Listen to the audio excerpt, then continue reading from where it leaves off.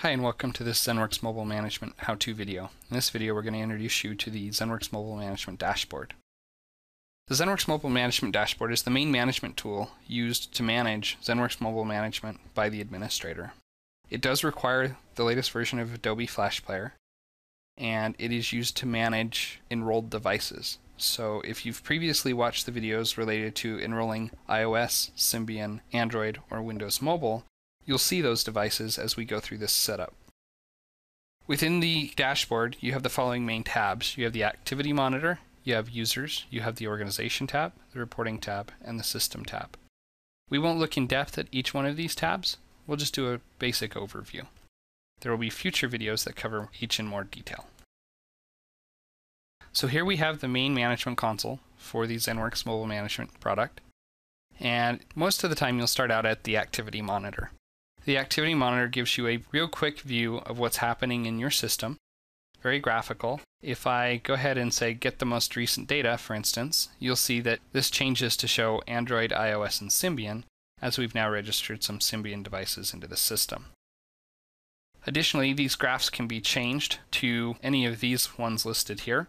So if you don't find one of these useful, for instance, you want devices by ownership, instead you'd like to see devices by violation, you can add that, and that's a real-time change. We can close the graph overlays, and you'll see that this chart has now become the devices by violation. Thus far, I haven't got any restricted devices in the system. The Users page is where you see all of the information about end users in the system, as well as devices.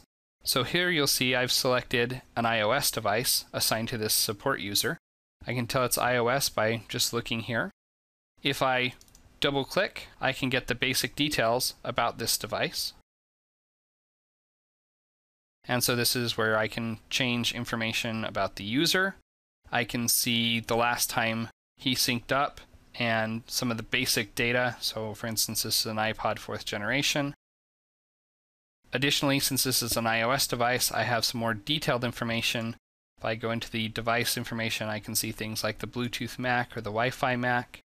I can also see the installed applications that have been installed on this device, as well as if I'm doing any managed mobile applications, I can see those. From here, I can also assign iOS corporate resources. This will be the topic of another video.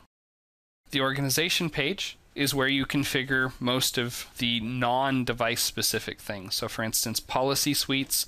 I'll have a video on policy suites, but this is where you configure all of the settings that you want. The device connection schedule is where you control how frequently the device checks in.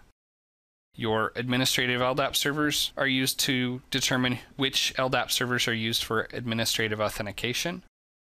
You have active sync servers that you're going to be proxying for. And then you have custom columns to add information that may be stored in your LDAP server into the database. Additionally, you then have Compliance Manager, which will be the topic of another video, File Shares, which is how you actually assign files or share files with your mobile devices, and Mobile Apps, which is how you assign mobile apps to devices. The group emailing and the SMTP server are used so that you can send emails throughout the system, both manually and automatically. The SMTP server is always populated. The group emailing is an interface where you can go in and send emails based on conditions.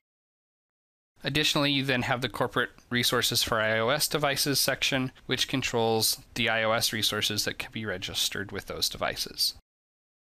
The reporting page provides you quick access to some basic reports, such as show me all of my devices by liability, whether they're corporate owned or company owned, and it will show you a quick list. You can then export that data at your leisure. On the system page, you have your basic administrative capabilities for the system. This is where you control your certificates. This is where you control your default policy suites and default schedules for hands-off enrollment. This is where you can configure your administrators. This is something that will be the topic of another video. This is also where you can see your current version of the product. You can view logs that are important to the system, and you can manage your organizational roles. Now, depending on whether you're logged in as an organization admin or a system admin, You'll also see a system management section in this that allows you to create additional organizations, as well as do things like update management. Those will also be covered in future videos. So what you've seen here is the basic administration console for ZENworks Mobile Management. Thank you for joining.